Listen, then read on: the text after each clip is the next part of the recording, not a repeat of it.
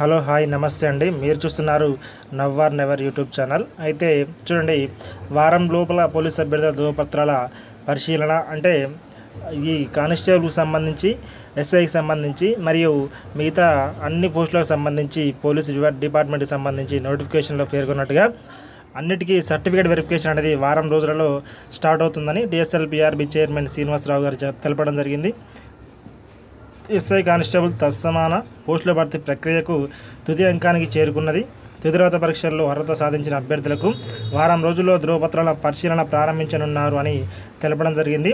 అదేవిధంగా అర్హత సాధించిన అభ్యర్థులందరూ కూడా ఒరిజినల్ సర్టిఫికేట్స్లను సిద్ధంగా చేసుకోవాలి. అంటే చూడండి, కొంతమంది అభ్యర్థుల యొక్క ఒరిజినల్ సర్టిఫికేట్స్ ఖాళీలలో ఉండిపోతాయి కాబట్టి వాటిని మీరు తెచ్చుకునే ప్రయత్నం చేయండి ఫ్రెండ్స్ ఈ లోపల.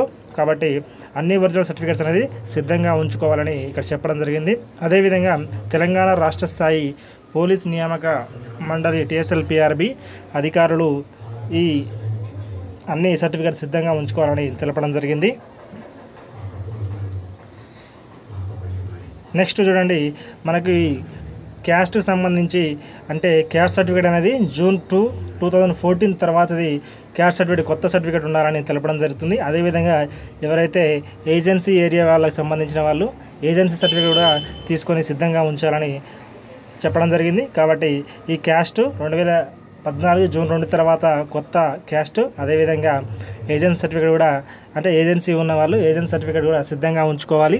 ఇది ఫ్రెండ్స్ దీనికి సంబంధించిన విషయం. కాబట్టి అందరూ ఒరిజినల్స్ అన్నీ సిద్ధంగా ఉంచుకోండి. ఏమైనా ఒరిజినల్ సర్టిఫికేట్స్, స్టడీ కాంట్రాక్ట్స్ కానీ ఏమైనా మీ దగ్గర లేకపోతే వాటిని తెచ్చుకునే ప్రయత్నం చేయండి. అదేవిధంగా లోకల్, నాన్ లోకల్ విషయాల గురించి కూడా క్లారిటీగా ఉండండి. మీరు అంటే 1 to 10th క్లాస్ వరకు చదివిన వాళ్ళు 1 to 10th క్లాస్ వరకు 4 years ఎక్కడ ఎక్కువ చదివితే అక్కడ అది లోకల్ అవుతుంది. కాబట్టి దాన్ని మీరు చూసుకొని అన్ని సర్టిఫికేట్స్ సిద్ధంగా ఉంచుకోండి. Okay, thank you.